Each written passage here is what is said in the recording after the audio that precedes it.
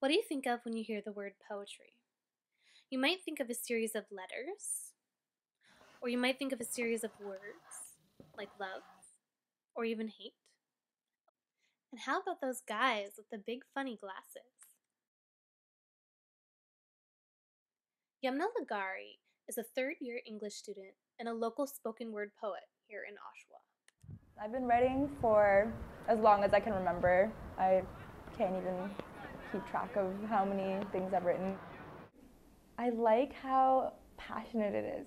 Like, you can look at art, you can look at movies, you can read books, and you know, there's a story to it and you know someone created it. But with poetry, I feel like when you read the poem, like, you're immediately being presented with the emotion and the passion that went into it right there and then. Like, it's very forward.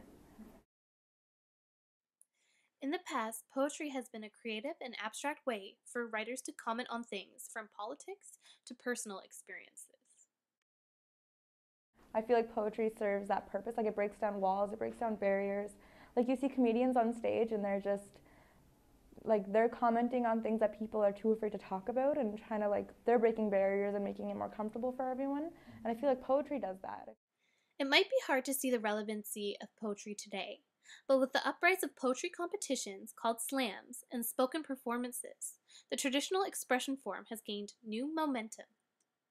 Like, YouTube has like hundreds and thousands of hits on spoken word poets that are becoming more and more popular as we speak, and there's 13-year-olds that are getting famous right now who are like so young that you can't even say that poetry is dead. Regardless of the connotations or the history of poetry, its value is still ever present today. Poetry is a great way to celebrate humanity. It exposes truths and things that everyone feels but are too afraid to say.